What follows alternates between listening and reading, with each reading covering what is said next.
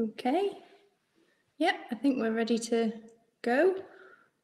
All right, welcome everybody to this virtual information event. We're going to go through everything you need to know about treatment at Care Fertility. So we'll share a few videos and there'll be a couple of Q&A sessions with Professor Kingsland. My name, I should say, is Amy Barrie. I'm the lab manager at Care Chester and Care Liverpool. And I'm standing in for Alison Campbell, Director of Embryology, this evening. So the event itself, we're going to go through the IVF pathway, so what's involved in treatment. We're going to talk about diagnosing a fertility problem, treatment with donor eggs and sperm, and talk about the techniques that we use in the lab. And we'll go through a bit about support at Care, funding for your treatment, and getting started. So if you want to ask any questions, you can ask them in the private questions tab or the public chat. If you put anything in the chat, then everyone can see your name, just to make you aware. But you can also send any questions to the email address, which is events@carefertility.com. We're going to try and answer as many questions as we possibly can in the 2 Q&A sessions that we've got scheduled. But if we don't have any time to answer your particular question, then we'll send you a reply after the event via email. We've also got the new patient inquiry team on the phones until 8 o'clock this evening to answer any queries that might come up. So you can get them on the patient inquiry team number, which is, pens at the ready, 0800 564 2270. So we're going to start off with a short video just introducing you to Care.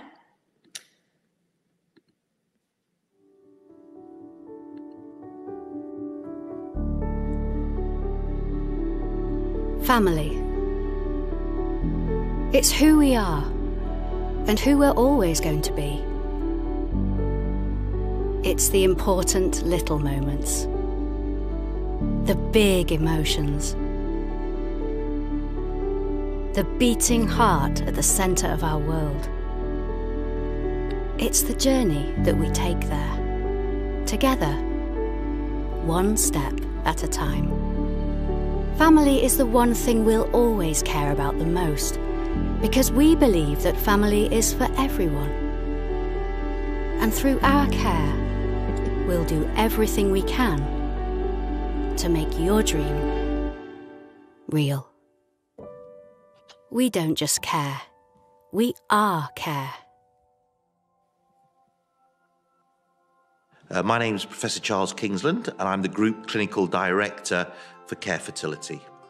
At Care, our number one belief is family for everyone, and this means we do everything possible to help everyone start or grow their family. We know that nothing is as important as family, and that's why we care so much about wanting to give every patient that comes to us their best chance of having a baby.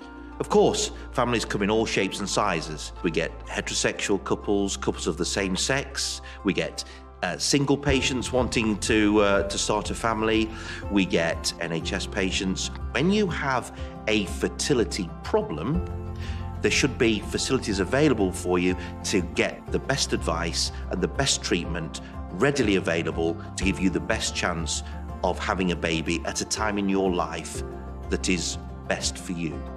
We will use all our knowledge and experience combined with highly individualised treatment, personal treatment, to help you have the family you are longing for. Unbeknown to Gemma and I, we both carry a gene, a deafness gene. We actually have a daughter who was 3, but who was born prematurely deaf.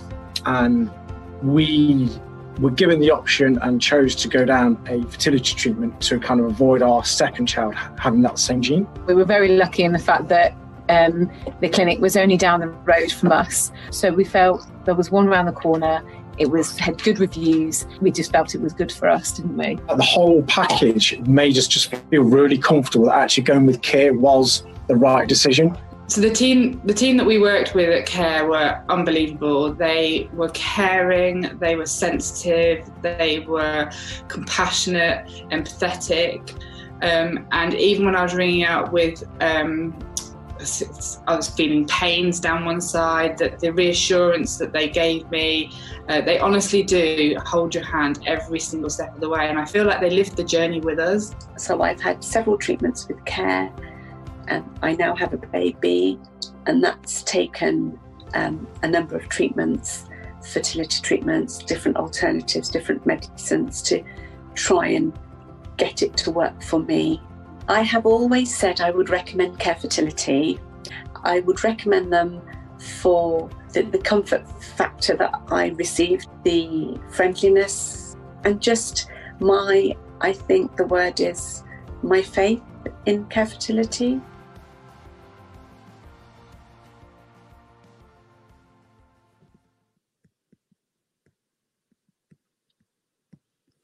Okay, so we're going to go on to the presentation. So I'll just load this up. Okay, so 1 in 6 people need help starting a family, and we really truly believe that family is for everyone. And as you saw in the video, Charles was saying that we help lots and lots of different types of patients: heterosexual couples, same-sex couples, single patients, and those looking for fertility preservation. So during this presentation, we're going to refer to the general IVF process. Obviously, everyone's treatment will be individualised, but whether you're using your own eggs or sperm or with help of a donor, the principles are the same. So we've got a number of clinics throughout the UK and over in Dublin, and that means that we can really provide treatment to everyone across the country. We've got some bigger clinics and some smaller clinics, but it means that the patients benefit from lots and lots of knowledge, lots and lots of experts, but still getting that feel of a nice clinic environment. So it's really easy to get started with treatment at Care. This is Shah, the General Inquiry Team Manager. The new patient inquiry team are really knowledgeable. They try and answer as many questions for you as possible about the treatment and getting started. And as I said, they're available until 8 o'clock tonight if you wanted to get in touch. And the new patient inquiry team leader, Lauren, she's part of our events team tonight as well, and she'll be answering questions for you in the questions tab if you have any. So the first step in the process really is to get a diagnosis, and that's really important to make sure that the treatment that you're getting is appropriate to you. So we take the time to get to know everything about you. We gather all of the possible information that we can, and we can do this through various means. But one of the things that we have that's really good is the online patient portal. So this is a secure online portal, and it's available to all Care patients, and it can be accessed on lots of different devices: desktop, laptop, mobile phone, tablet, and it's basically where we would put everything for you and where you will put everything for us. So you can upload previous medical notes with histories and test results, and similarly we can provide you with information on specific tests that you want information for. So In terms of when you upload information to the portal, sometimes you have got results for tests that we would recommend, and so you don't need to have those tests again if they're quite recent. So it's a good place to keep all of the information for both you and care. So all the information on this portal that you upload is reviewed by the consultant prior to the appointment to make sure that they've got all the information that they need to give you the right information for your treatment. So in the consultation, this is George, one of the consultants from Sheffield. The consultant is going to listen to your fertility plans, your wishes. They're going to have a look at your test results and explain any further tests that they think you might benefit from or that they think you might need. They'll discuss the different treatment options that are appropriate to you and give you the chances of success of those treatment options. What they'll do is give you detailed information, and that will be, as I said, uploaded to your secure portal, and you can go away and read that information in your own time and make sure that you feel like you're making an informed decision about any treatment that you're going to proceed with. They'll let you know how you can access support in care, which we think is really important, and they'll talk to you a little bit about costs involved in the treatment as well. And we make sure that they're going to give you all the time that you would need to ask the questions that you want, but also after your consultation, we're there for you to come back to us and ask any more questions if you wanted to. So whether the problem that you have is simple or whether it's more complex, we have a depth of experience to give you the best chance of starting or growing your family. So the first step once you embark on the treatment cycle is to go through ovarian stimulation. And then I'm going to go through each of these areas in a little bit more detail. So the ovarian stimulation, the monitoring, and the egg and the sperm collection. So as I said at the beginning, everyone's different and each treatment will be individualized based on your needs. You may not need IVF. You may wish to try IUI, intrauterine insemination instead. But most care patients need IVF. So we're going to go through the IVF journey. And a reminder, we do see lots of different patients. So this is kind of broad, but should be relevant to your experience. So firstly, we need to stimulate the ovaries, and we do this so that we get a good number of eggs for the treatment cycle. So usually each month a single egg is released, but obviously we want to collect more than a single egg in a treatment cycle. So we prescribe medication to stimulate the ovaries and to grow follicles, which would hopefully contain an egg. The medication protocol that you receive will be explained to you by the nursing team, and they'll be able to give you information on how to inject the medication. And there's also really helpful online videos that you can access when you've gone away from the clinic so that you can remind yourself about how to do the injections. So once you've started the injections for the ovarian stimulation, we obviously then need to check that you're responding to that medication. So we do this through ultrasound scans. So we tend to monitor this usually for between 3 and 7 days.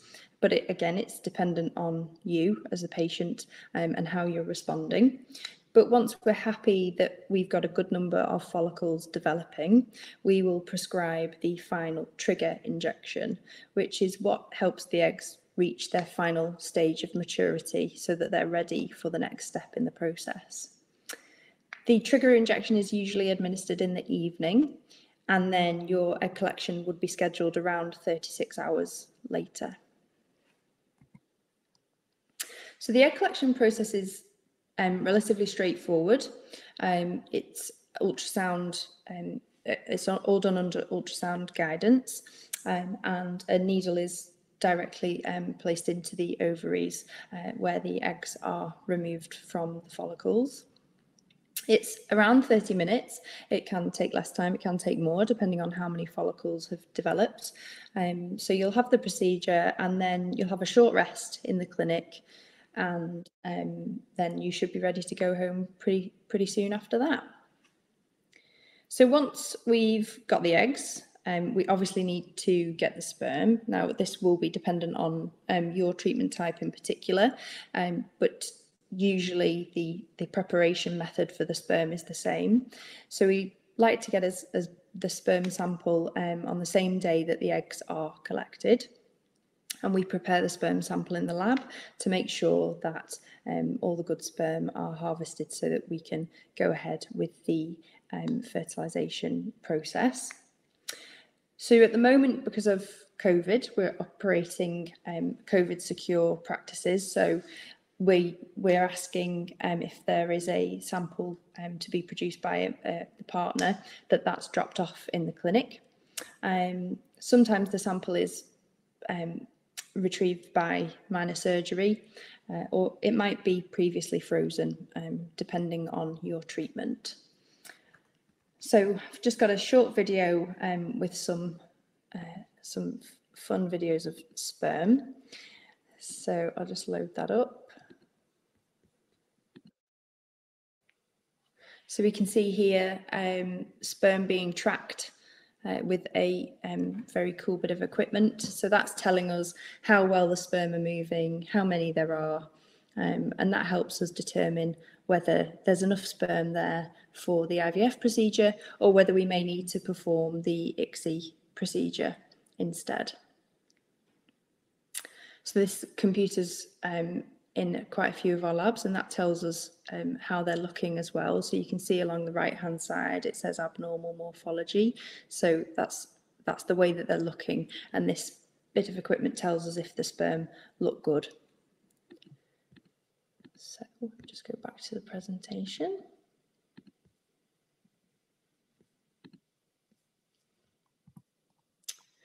So we've got the eggs and we've got sperm. So now we obviously need to go through the fertilisation process. So we can do this by two methods. We can either do it by IVF or we can do it by ICSI. So IVF is where we would prepare the sperm sample, make sure that we've got all the good sperm, and then put a bit of that sperm sample in with the eggs in the dish. Leave them overnight and then check them for fertilisation in the morning. ICSI is a little bit more involved, where we would use a set of needles to manually inject a single sperm into each one of the mature eggs. And this ICSI is usually used for patients where the number of sperm in the sample is low, or how fast they're moving is low, or whether they don't, whether the way that they look is particularly low as well. The method of fertilisation, whether we do IVF or whether we do ICSI, is predetermined based on a semen analysis that you would have had prior to starting treatment. But obviously, on the day of the treatment, on the day of the egg collection and the sample preparation, sometimes the sample may not reach the parameters that we need to proceed with IVF, in which case we would talk to you about moving to ICSI instead. So I've got a picture, a video, sorry, of the ICSI process. So I'm just going to load that up. And this is a really cool video that shows you how we do the ICSI. So you can see the egg there in the middle, and then the sperm coming down the needle on the right-hand side, and the needle just going into the egg gently, and then the sperm being released into the centre of the egg, nice and gently, and then the needle being removed.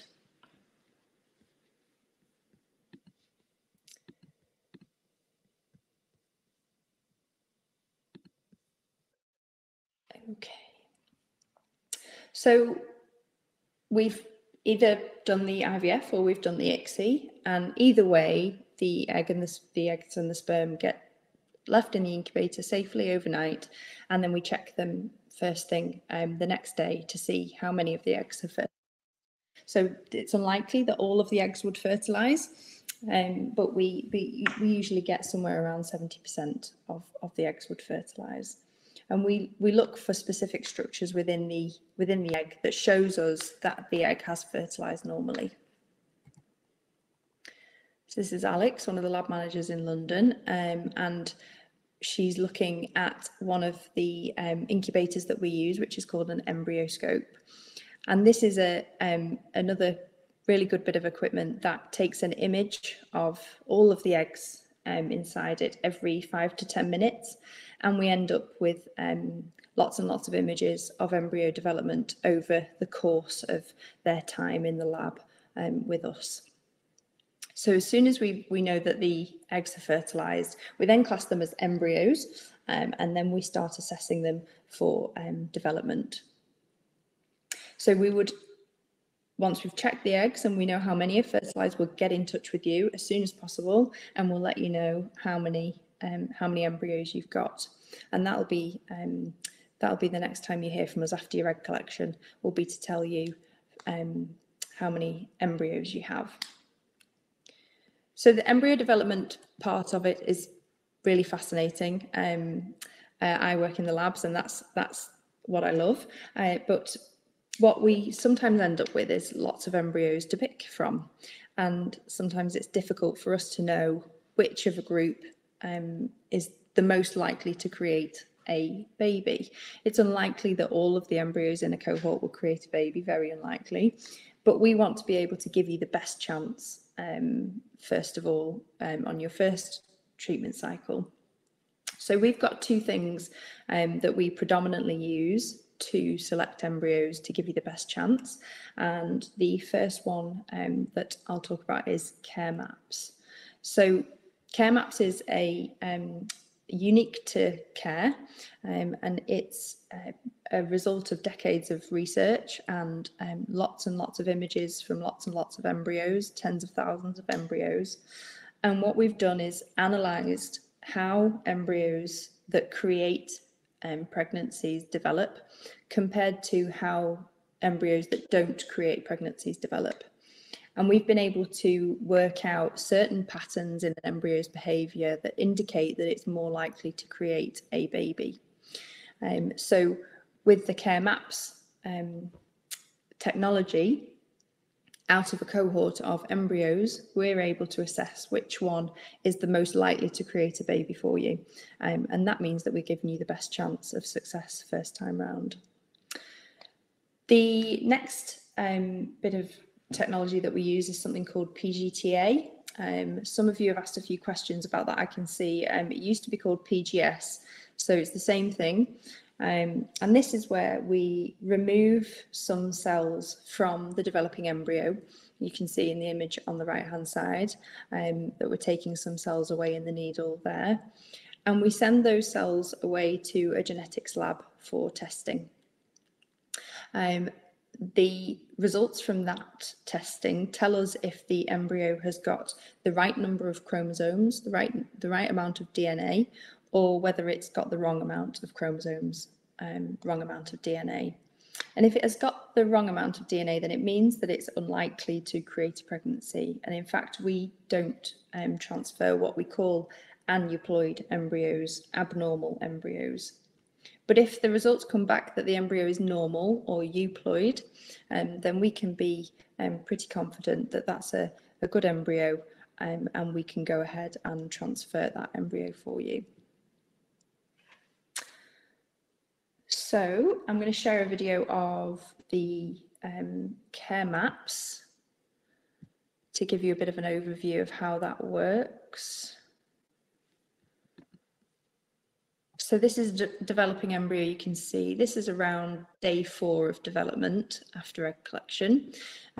So what we start to see is a cavity forming in the middle, and then the cells start to move towards the edge of the outer shell that you can see, and it starts to expand and grow in size.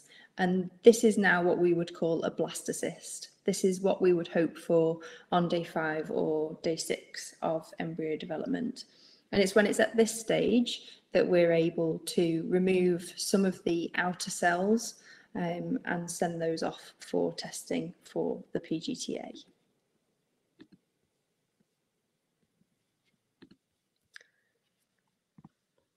Okay, so once we've decided which embryo is the best one out of the bunch, then we would obviously aim to perform an embryo transfer for you.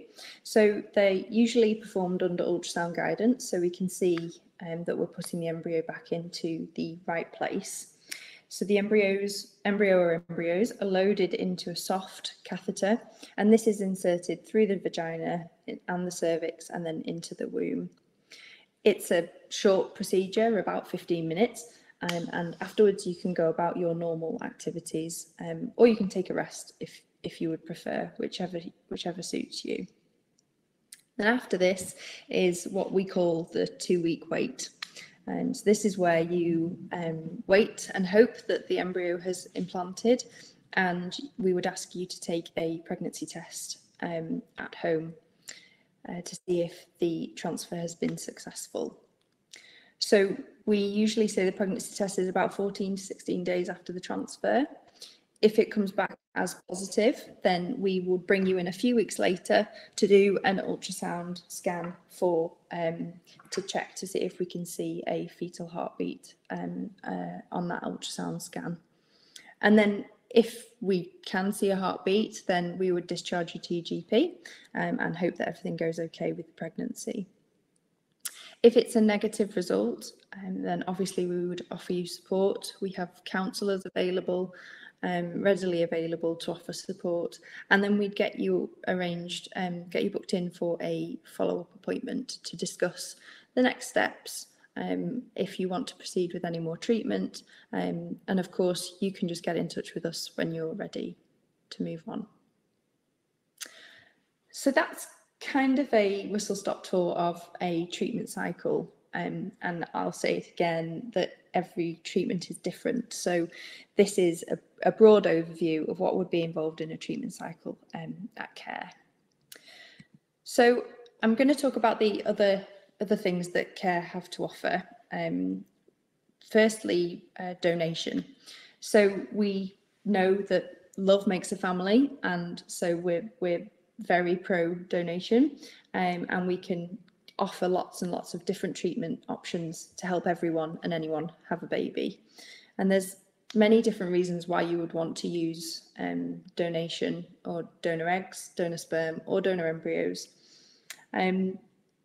Our donation teams have got over 25 years of experience, and they've helped more people start a family with the help of a donor than any other clinic in the UK.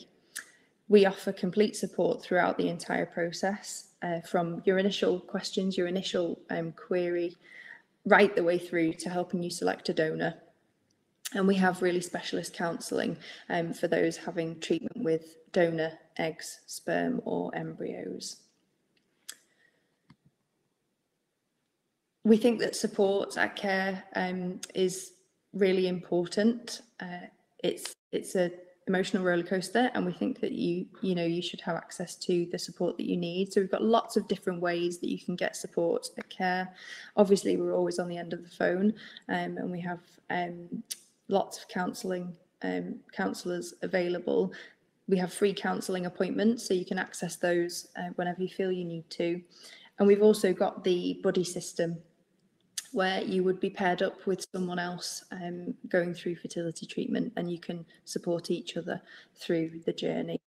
We run regular support events, regular online support groups, and hopefully in-person meetups will be starting up really soon.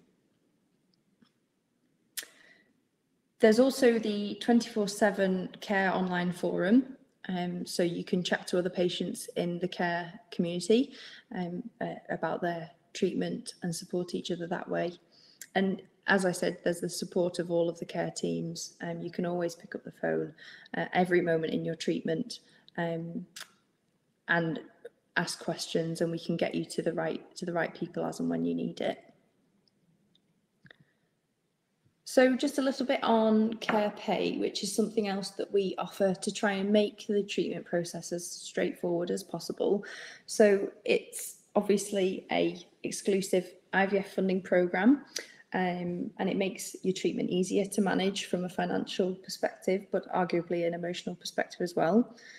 They're individually tailored treatment packages designed to give you the peace of mind, financial peace of mind, knowing that a plan's in place for funding of your treatment.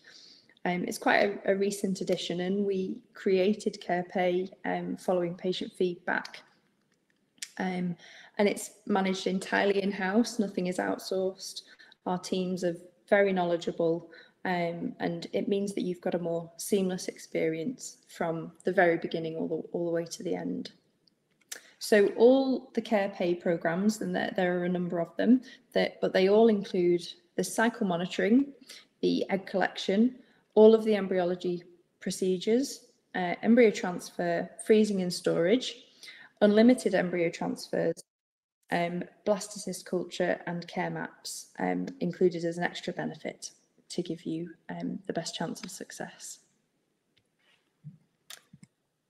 Okay, so I think we're going to move on to the Q&A. There's been plenty of questions popping up, and I'm hoping Professor Charles Kingsland is going to join me shortly. I'll just see where he is.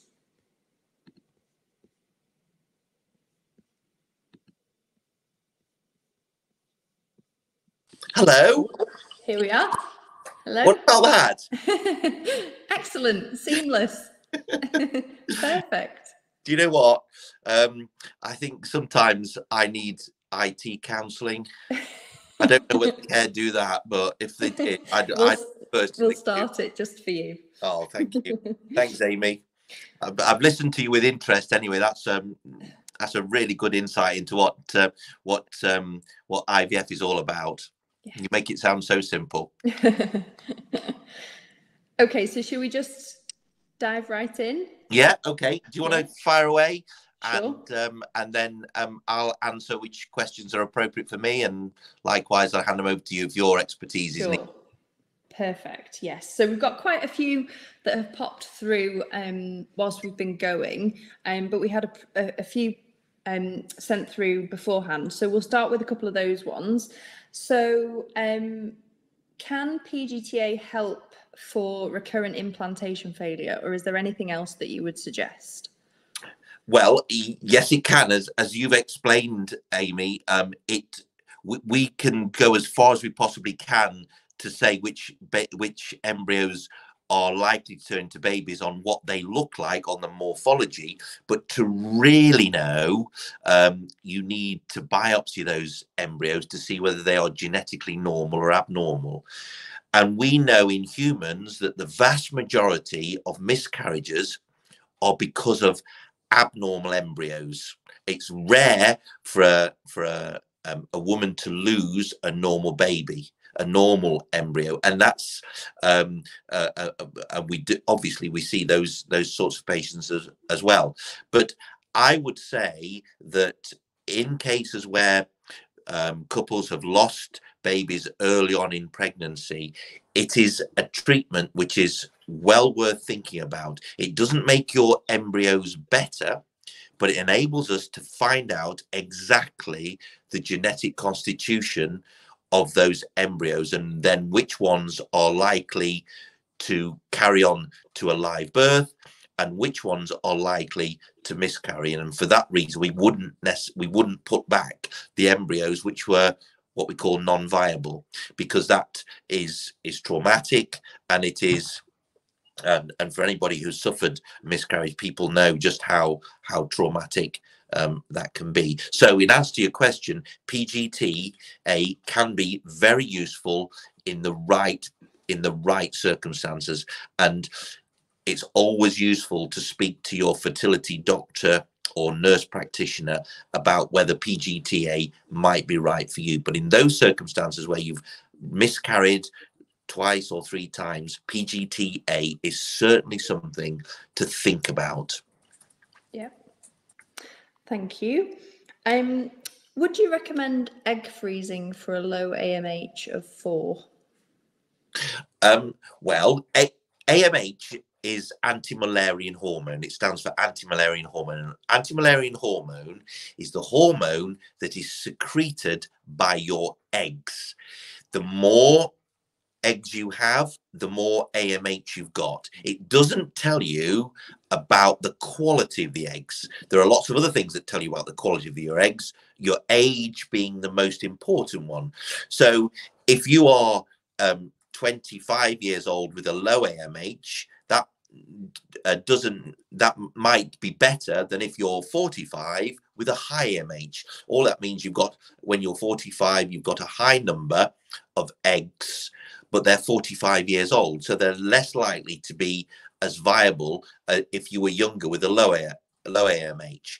Now, in terms of having an AMH of 4, that is lower than we would expect at if you're 35, for example, but that might be normal for you if you were over 35 or approaching 40 or indeed 40. So you can't really make an assessment of a low AMH unless we know the patient's age. However, let's just say that if you're under 30 with an AMH of 4, that may mean that you're going to run out of eggs earlier than you would like to.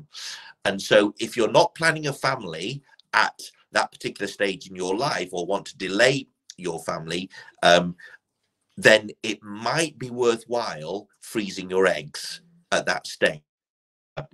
If you're older, say you're in your late 30s or early 40s, and your AMH is 4, then realistically, that's it's going to be a less viable proposition because your egg numbers are low and they're older. So if you're wanting to consider a family at the age of 40, say with the AMH of 4, my advice to you would be crack on and use the eggs as opposed to saving them, because they're far less likely to be viable at that sort of stage. Yeah. Could you talk about the initial tests that are recommended for a female couple using donor sperm? Yeah, well, you know, as we say in care, family is for everyone. We treat heterosexuals, couples of the same sex, single women, and we do a lot of fertility preservation and fertility assessments. Now, everybody has different stories, and it's the same for same-sex couples. Sometimes they want a couple may want to have donor insemination, or they might want to have IVF using one patient's of their eggs fertilized and put into the same person. Or it may be that they want to do something called shared motherhood. That's where patient A has her eggs collected, fertilized, and then those embryos, or one embryo, is put into her partner, so that the partner grows the baby, has the baby, delivers the baby, and she's the birth mother, but her partner is the genetic mother. And that's becoming increasingly popular. It's not for everybody, because everybody is writing their own chapter in their life story. It might be right for some people. Now, then, if that's the case, and the couple are undecided as to whether they're going to have one parent, whether they're going to be a donor insemination using one partner, or whether they're going to use 2 partners, or whether we're going to use the eggs from one or other, those different combinations dictate what tests we do. But as a rule of thumb, if one of the couple is going to have the babies, then they will need at least a check of their pelvis, an ultrasound scan. They will need a check of their ovarian reserve, an AMH test that we talked about earlier, or a test of their antral follicle count to see how many eggs they've got. If their partner wants to act as the genetic mother, then she too will need an AMH to see what her egg reserve is. So it really depends on what the couple are thinking of doing and how they're going to grow their family. But as a minimum, we need to know egg count, ultrasound scan of the birth mother as a minimum, and then as a legal requirement for all couples undergoing IVF or treatment, we need to screen for potential infectious diseases such as hepatitis B, hepatitis C, HIV.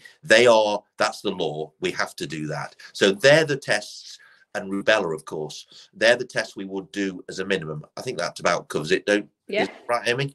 Yeah, perfect. So a little bit about egg quality. We've got a couple of questions about that. How can I improve my egg quality at the age of 40? Is DHEA useful? And what about intralipids? Can they improve egg quality? Right. Well, first of all, intralipids do not improve egg quality.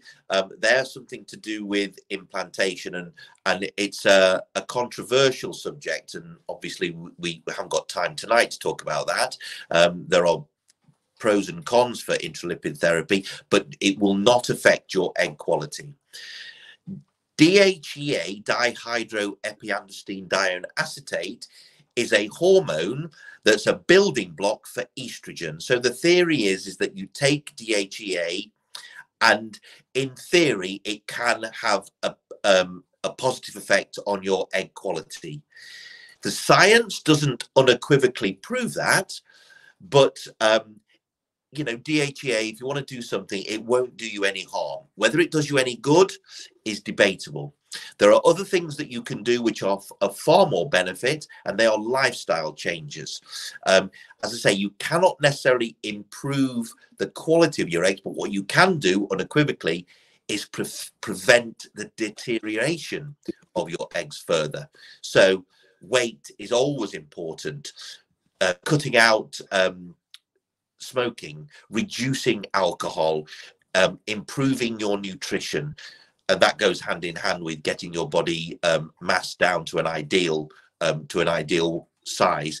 Sometimes this is very, very difficult and challenging, and I know many patients have had inordinate difficulty, but to get down to their best boxing weight.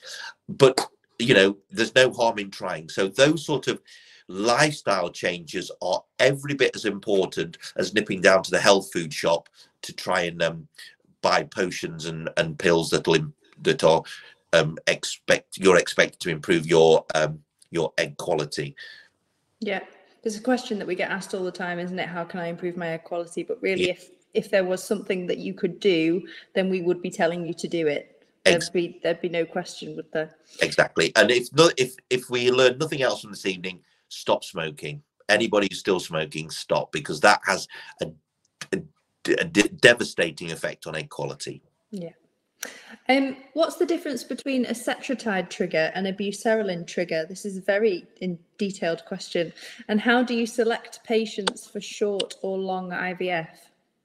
Well, we used to always use long protocols because we didn't have the drugs available to us at early on in the development of IVF that enabled us to use short protocols. So short protocols have been introduced slowly over time as we've got to learn how to use them. Realistically, generally speaking, there is very little difference between a short protocol and a long protocol, apart from the obvious that short protocols are a lot shorter than long protocols. The outcomes are very similar. Now, one of the problems that we have in IVF is a development of a syndrome called ovarian hyperstimulation syndrome. And this is usually in younger women who have high AMHs, so they've got lots of eggs, and for reasons that we don't actually fully know, when we stimulate the ovaries to grow the eggs, the ovaries go into overdrive and produce lots and lots of eggs. And that can cause ovarian swelling. It can cause leakage of fluid out of the ovaries and a biochemical upset that can actually have serious consequences. So we try and avoid ovarian hyperstimulation if at all possible.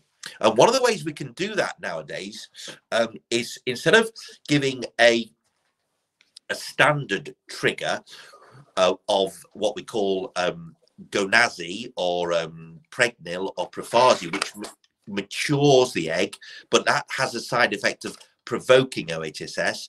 We can trigger using cetratide or buserelin, and these are what we call agonist triggers.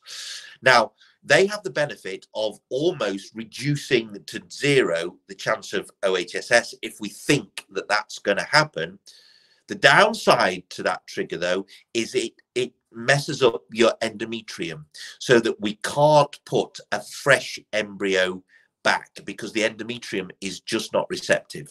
So what we do, and which is as every bit as beneficial, is when you have an agonist trigger for fear of provoking OHSS, what we do is we collect the eggs, create the embryos, and then we freeze the embryos, hopefully when they're about 5 days old, and store them away nice and safely so that the endometrium or the patient can get over her egg collection, she can get over her impending ovarian hyperstimulation syndrome, have a couple of months, 6 or so weeks to recover, and then she can come back to us and we can create the perfect endometrium and then thaw one of those embryos out and replace it at exactly the right time in exactly the right environment. And there are some cases now where we would say that frozen embryos are as good, if not better, than putting fresh embryos back. Because sometimes when you stimulate ovaries, that can have a very positive effect on the stimulation and maturity of the eggs, but it can have a negative effect on the endometrium. So some advocates of frozen embryos would say it's much better to collect the embryos, create a bank of embryos, and then go away and recover and then start again and prepare a perfect endometrium and then put that embryo back. Freezing nowadays has very little detrimental effect on the embryos, unlike 25 years ago when embryo freezing was far less predictable and safe. Nowadays, it's perfectly safe and the thaw rates are excellent. In fact, they're over 90%, aren't they, Amy? Would you say? Yeah, even over 95%. Yeah. So I was talking to one of my colleagues just recently, and I said that frozen embryos. We were having a debate as to whether fresh or frozen embryos were best. And I said, well, thaw rates now for frozen embryos are over 95%. And he said, I don't believe you. Well, actually, it's true. Yeah. We very rarely lose embryos to the freezing process. And that's why nowadays we have the confidence of only having to put one embryo back at a time. Years ago, because we couldn't freeze as effective as we can now, we used to put back more than one embryo because we, in the hope that at least one of them would stick. But one of the side effects of that was twin pregnancies. And now, of course, we always see the happy, healthy twins, and patients often want twins when they've been trying for many, many years to have the family that they're longing for. But twin pregnancies come with profound risks. If you have two embryos put back, you're 5 times more likely to miscarry. And then, of course, for every set of happy, healthy twins, we don't see the unhealthy, premature, or very ill or dying twins that don't leave the hospital. So freezing embryos allows us to put back one embryo safely. So have as many embryos back as you like, but one at a time, because that gives you the best chance of having a happy, healthy family. Yeah. That was a very comprehensive answer for a question about triggers. Sorry, you could have said. It's okay. So is that your euphemistic way of saying you don't have to go on, Professor Kingsland? So we'll leave the Q&A there and we'll pick back up with the videos. So I'm just going to share a short video. It's about 5 minutes, and it's about your journey through care and how we can support you through the treatment. So that you'll hear from Shah and then from Dave, who's our Chief Executive, about Life at Care and our dedication to supporting you. So I'm just going to find that video for you. get that loaded up. Yep. I'm Shah, and I manage Care's new patient inquiry team. We're here to make it easy for you to take your very first step in your fertility journey. We completely understand how nervous and excited you might be when you contact us. This is the start of a life-changing process and hopefully the beginning of an amazing future as a family. So it's really important that we give you all the information you need. That way, we can help you to feel much more comfortable and confident with your treatment. Whatever you need to talk about, I want to reassure you that no question is silly or trivial. We appreciate that there might be a lot to take in at first, but don't worry, we'll send you a clear information pack about the treatments you're interested in, and we're always here for any follow-up queries. My team also manage inquiries about Care Pay, our range of funding packages which are exclusive to Care Fertility patients. When you're ready, we can book you a virtual consultation with a specialist fertility doctor from your local care clinic. So, if you want more information, have a question, or wish to book an appointment, call my team. We want you to know that we are here for you at every stage of your fertility journey.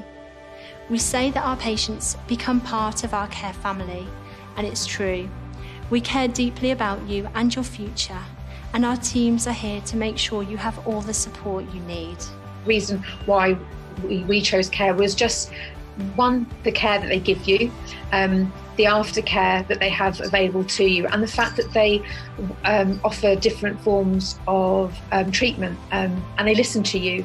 One thing that I've identified and what I've noticed when speaking to other people that I've met within the infertility community is there's a lot of clinics out there that don't necessarily listen to you as the patient. It was kind of, well, one size fits all, but with Care that didn't seem to be the case at all. They took everything into consideration, they listened to your concerns, they listened to you as a person, and they put a package and a process in place that will help you, and, you know, fingers crossed, will give you that positive result at the end of it. So without a shadow of a doubt, if I had to go through it again, I would definitely go back to Care.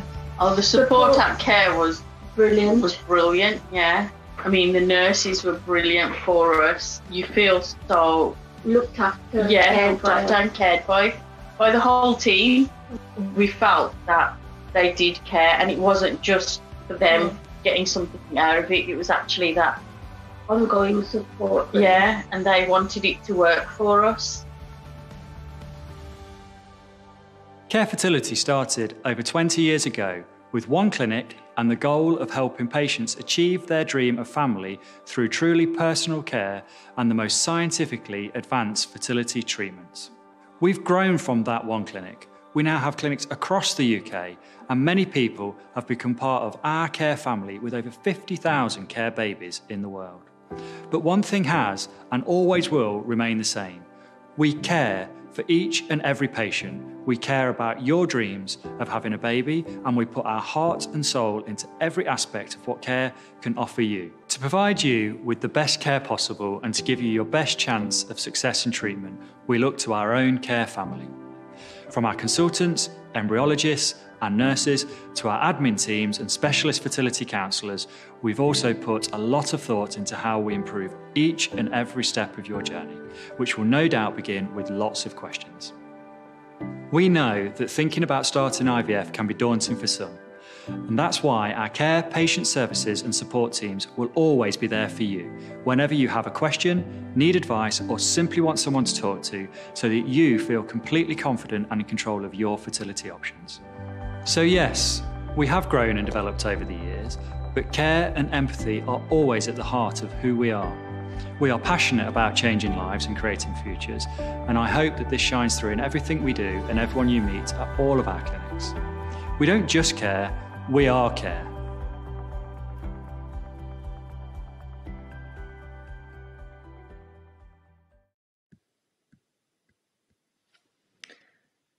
Okay, so we were going to start a second Q&A session, but we've kind of run out of time somehow.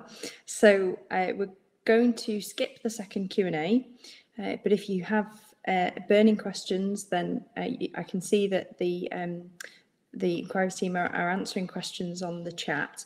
They're open till 8, so you can give them a call, or you can get them on the email address, any questions that you want to ask. So thanks for attending. You can get more information or book an appointment on the phone number, and we'll leave you with a few final words about care and how you can get in touch to learn more or to book a consultation.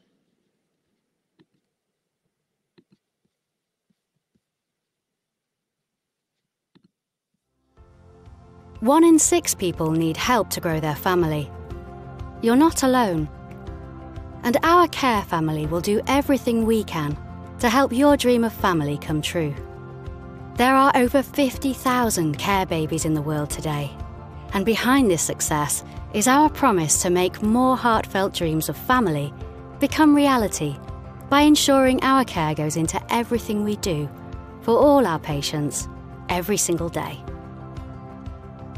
You will receive truly individualised treatment, a patient-centric approach with empathy at its heart. We understand how nervous and excited you might be about getting started, but you can be assured of kindness, empathy, and all the information you need from our new patient inquiry team.